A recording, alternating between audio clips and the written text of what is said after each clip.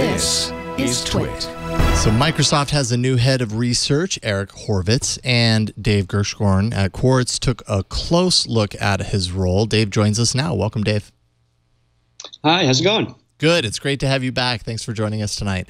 Thanks for having me. First of all, give us a sense of Horvitz's background. He has a very rich background in AI. I'm assuming that's why he was chosen for this role. Yeah, definitely. So Eric has been at Microsoft for about almost 25 years now. He has been there since kind of the first development of Clippy, believe it or not. That was one of his first projects. Should we be worried? No. He's come a long way. But so that was one of his first things at Microsoft. And now he's been focused on a little bit more on the product side, developing research. So the suggested reminders feature that came to Cortana, where it will look through your email and then be able to tell you, what you've promised to do and then remind you about that by, looking at all the language and everything that you said. That's something that came out of his work at Microsoft Research. And he's been working on a lot of big picture things as well, which is why I think that they wanted to bring him up. He's really interested in looking at systems that learn over a long period of time. So something that can, monitor what your habits are, how you like to interact with people, how you interact socially, and be able to help you based on that. It's something that it's kind of representative of that is this game that he built. So it was like a kind of a trivia game, and if there was 2 or 3 people talking and another one came in, it would actually stop the game and say, "Hey, do you want to join?" Because it was trained and taught that people like to be included in a game or interaction.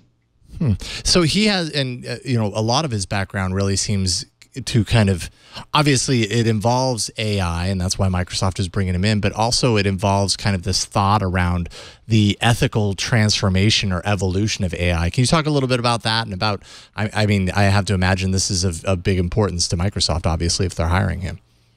Of course. So Eric was one of the first people from the bunch of researchers I spoke to that was actually really interested in this idea of AI safety. He was the president of AAAI, which is a industry trade organization, and it is kind of the largest one. It dictates a lot of it has the pulse of what's going on in the AI community. So he was the president from 2007 to 2009, and he made the whole theme of his presidency what happens when you put AI out in the wild.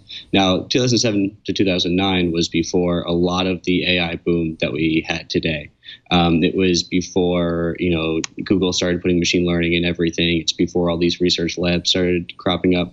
And it was before AI was in really the wild at all. So he kind of saw this coming, and the people I spoke to said that he was one of the first to see that this boom was going to come. And it's actually funny because Andrew Ng, who used to be the chief scientist at Baidu, was actually there and gave a talk in this conference that he held in 2009, the Asilomar conference.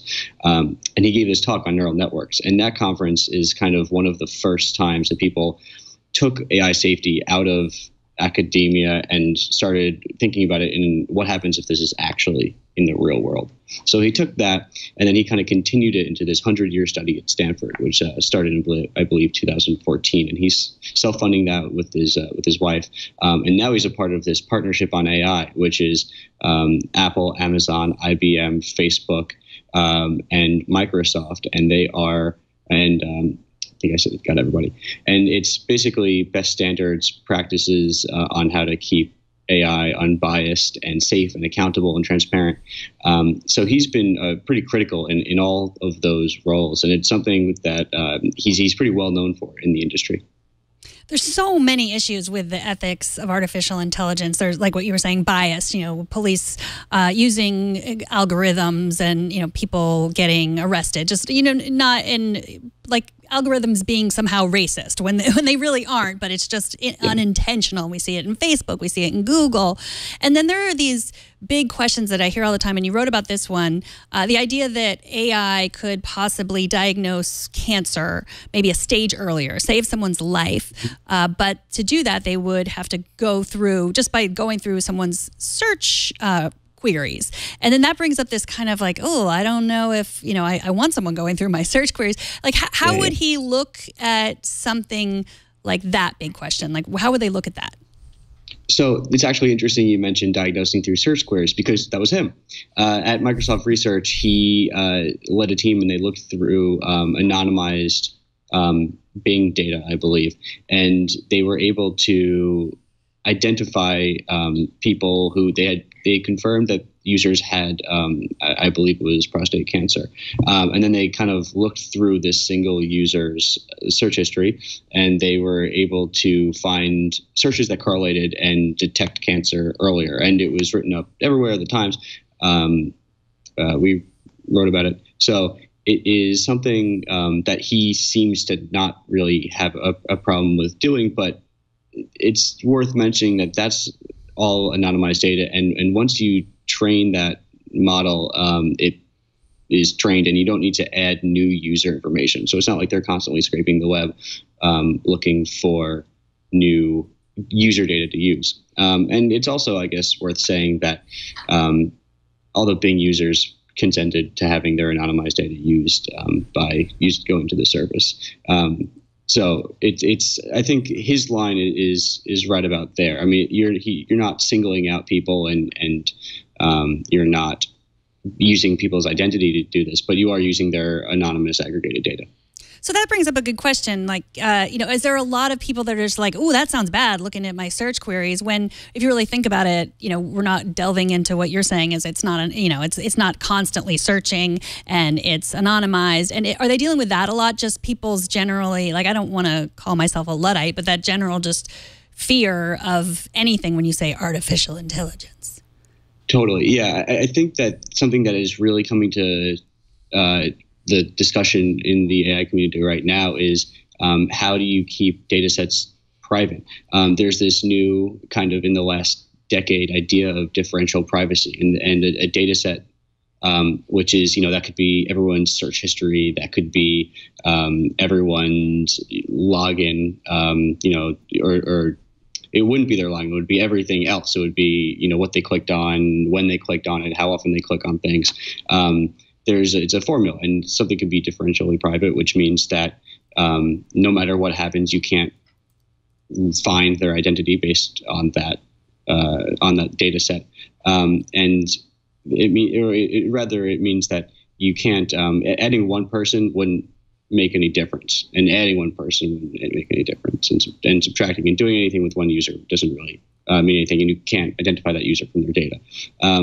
So that's been a big talk, and how do you apply that to different data sets? And it's really a ongoing conversation. Nobody really has a great answer, and everyone has kind of their own ethical code. So I think what the industry is really looking for are standards, and that's something that Eric Horvitz has really been pushing for with the partnership on AI, and that is where you're going to see a lot of the progress on this move forward.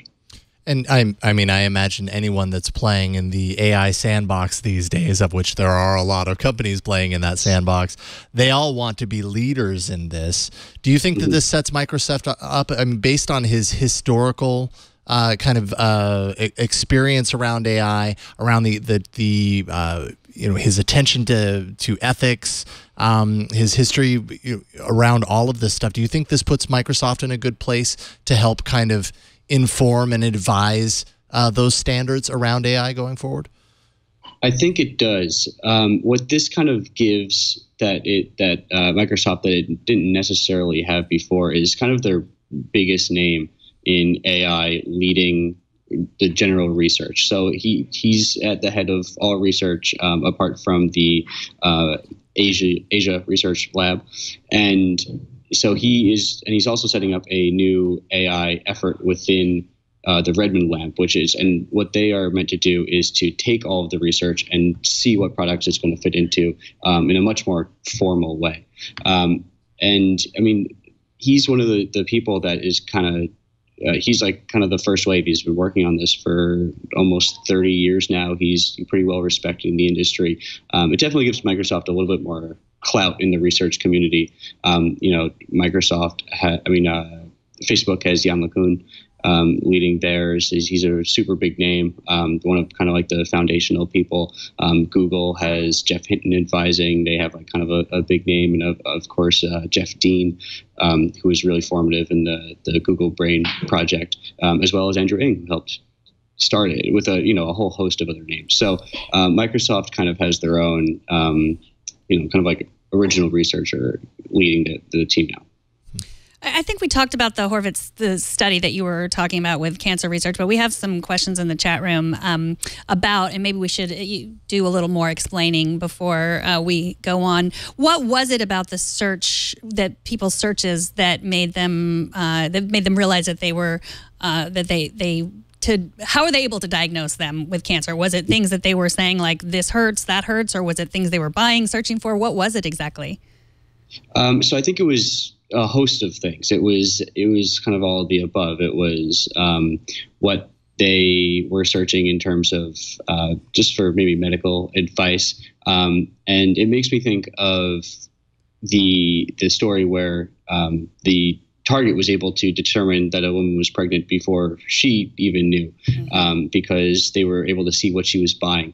So it could be something like that. I can't remember specifically what all the data points were, but it was pretty much comprehensive Bing searches. So they analyzed everything. How does Microsoft's approach here compare to other companies who are obviously working on furthering their AI initiatives? I mean, are they all, I don't know, is it a level playing field at this point, or is it really open for anyone to really come along and dominate in this field? I think that there are people who have a little bit of an advantage. Google has obviously put a lot of people on this. They have thousands at this point of engineers that are working on machine learning. But Microsoft also has a lot of people working on this, and they have been for a while, but they just haven't, I guess, been really as open about it. Microsoft's goal now, as Eric Horvitz told me, is to work on things that will go into products, but also what he calls game-changing ideas. He wants to make AI be able to do more than one thing at once. He wants to make it more general. He wants to make it more applicable in social situations. He wants to make it more aware of what it can and can't do, which is something that he has worked on for a number of years. So I think he is looking really big picture and kind of what can he work on that has the most impact and kind of make Microsoft this dominant force. Right, right. Awesome. Well, we'll see how this develops. Dave Gershgorn, of course, Quartz, that's QZ.com. Where can people follow all your work online? So I'm on Twitter, Dave Gershgorn, easiest last name in the world. But pretty much how it sounds. Exactly, yeah. Just go to QZ.com. We're all good. You'll find me on there. Yeah, we read your stuff all the time. Thank you so much for joining us tonight. Thanks. Really appreciate it. Have a good one. All right, you too. See you later.